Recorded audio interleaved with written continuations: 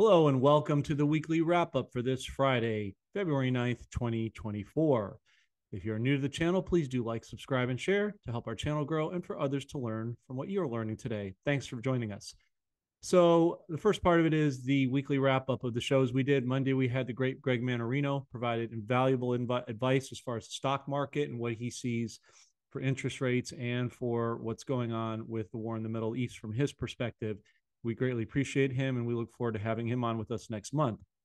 A returning guest, Bill Holter, was on with us Wednesday, also providing valuable advice and kind of dovetails and complements what Greg was saying from his own vantage point. And then yesterday, which the show will be aired today officially, David Mahoney had a bit of a time difference yesterday with Thailand, so we had to get that taken care of. But it was some great information. You might want to take some notes with all the videos because we dropped some really important information on that as well. You know his work, so it speaks for itself. And today we're doing the wrap up. And then later on today, I have a chief health nutritionist and partner with Purium Products, something we're trying new because we do respect and understand that health is vital, literally, in this time. The wealth is one thing, but if you don't have the health, it doesn't mean much else. Ian Farrar will be joining us to give his perspective on the subject. Here's the key news items that we've itemized down for the week. As stated on Bill Holter's show, roughly 82,000 job losses have been estimated in the jobs report for January, and that number sets to climb significantly, as you know, in the coming months. IMF is reporting that Russia is poised to be the leading currency in 2024, as it was in 2022, based on their vast gold and other precious mineral and asset reserves, as well as their being in the forefront as one of the leaders for the BRICS alliance. Also set to have more layoffs, I believe, is Warner Music is going to be laying off this month 10% of their workforce, and there's a Canadian, I believe it's an oil company there, or an oil telco company that's laying off about 8%. So you're seeing this systemic throughout the world. More bank failures and closings. 154 branches set to close between such banks as Wells Fargo, HSBC, Citigroup, and JP Morgan, just to name a few. So make sure that you have cash on hand, lower denominations, preferably when the shutdown does happen. China loses nearly 30% on their CSI 1000 index, which is the equivalent to our Dow here in New York and Wall Street. So their economy is hurting badly. And Bill mentioned that in the show. It's a matter of which country blinks first, us or them. We'll talk more about Russia and China in a moment as it relates to Iraq. Tucker Carlson did his interview, as you all know, with President Putin. A lot of great information shared there, much more than most people realize. He also talked about the BRICS. So you can see everything is kind of proliferating to the middle. Serbia is among 30 to 40 countries to join the BRICS this year, including Zimbabwe, which we've covered numerous times. For those of you asking about the Zim bonds and dollars, that is one that we're watching closely. Their elections are set to go this year, August 23rd, but they could easily be preempted, just like ours. Speaking of Zimbabwe, the corrupt proxy government holdover, Cyril Ramaphosa, announces this week that South African mining industry is undergoing major changes. This obviously sets the stage for their information and their international return on the gold-backed asset, along with other assets in the ground. More attacks on Iranian ships from the deep state from our side to agitate and escalate Iran towards a war. We are going to be watching for the stage to be set for them to attack Israel, Israel to do a counterattack on their secret nuclear power plants, which will be the perfect distraction to take everybody's eyes off of Iraq and onto the Middle East as a whole. Janine Blanchard, the UN ambassador for Iraq's foreign relations, has formally announced the end of her term sometime mid-May of this year. This is very significant as she has released the Chapter 7 obligations and sanctions off of Iraq. This was a key part of them returning to the international stage. She's also adamantly stated that she wants her legacy to be capped by being known that she was one of the key leaders in helping to reinstate Iraq's currency back onto the international stage prior to her stepping down. Now, there's some interesting intel that I've gotten. You'll recall a couple of weeks ago that we broke the news along with a few others that the BRICS was usurping the G7 as the preeminent leader of the GDP holding in the world with 35% share. Well, with 40 countries getting ready to join, we know that number is going to incrementally increase. Bill Holter believes it could be anywhere from 80 to 90% domination of the BRICS, and I don't think he's far off. Well, That same person that gave us on our team that we always talk about the information, he's 1 for 1.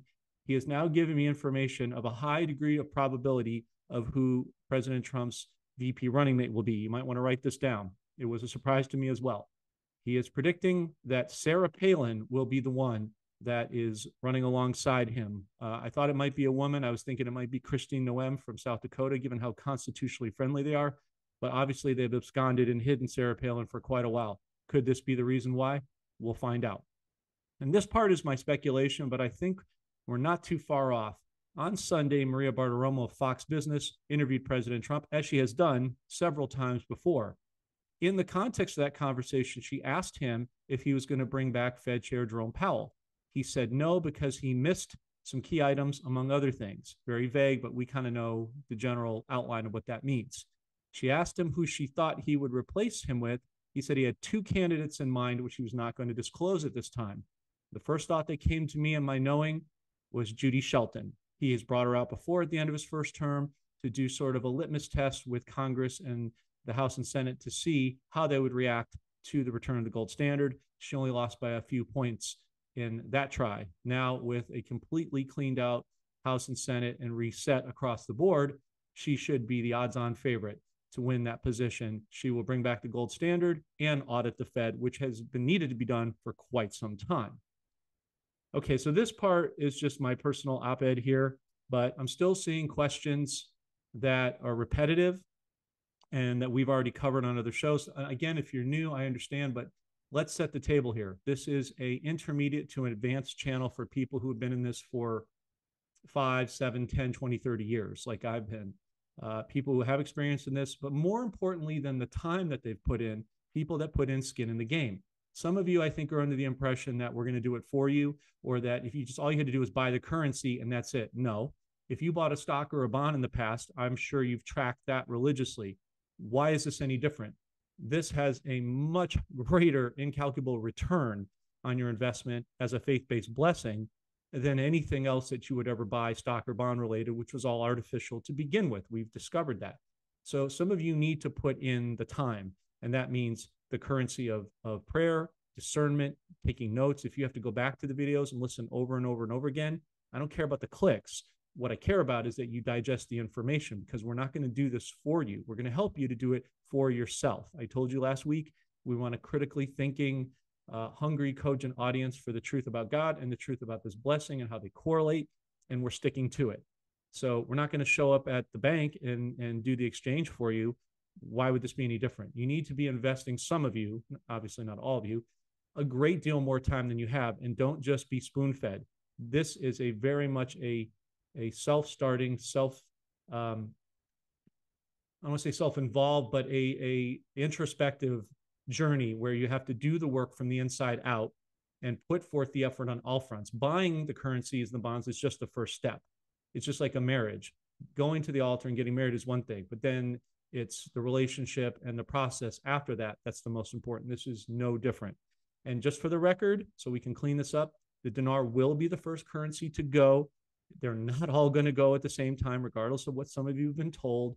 That would be insider trading. And more importantly, God is going to let his people have time to get in this, because many people don't know anything about this. Christians are coming into this late. Some of them will miss out on the dinar, dong, everything else. If you have dong, great. Use the dinar earnings to improve your position with that if God leads you, and other things, whatever that is, he shows you. If you don't have it, we strongly recommend that you do. We talked about that on the show with David Mahoney, as he will be in Vietnam next week, picking up some additional currency, because he knows how valuable it truly is. And I would say dollar for dollar, pound for pound, the dong has much greater value than the dinar based on what you can get and how much silver is backing it. Many of you are big fans of silver like me. So if you're a fan of silver, you should definitely be a fan of the Vietnamese dong. That does it for now. Thank you for listening. We appreciate your time. If anything breaks, we'll come out and do a breaking news short. Otherwise, we'll see you next week. Enjoy the videos this week. And also, we have next week, I should mention, we have Joe Williams, a fellow truther and friend. I've been on his I've been on shows in the past, so please do look him up on YouTube. Show him some love. I believe he's getting on Rumble as well. Eli Weber, Rabbi Eli, also a friend of mine out of New York. Many of you know his handle is Kabbalah Guru. Really good mensch, as they say in Hebrew. And then we have Wednesday, a very anointed Christian, good friends with Denise Boland, Delora O'Brien. I've had touchstones with her over the years, so I kind of knew inevitably we would connect. I'll be on her show on Monday. So we're going to have 3 shows next week, spaced out every other day, so that you can process this information, and we encourage you to do so. Thanks for watching. We'll see you soon.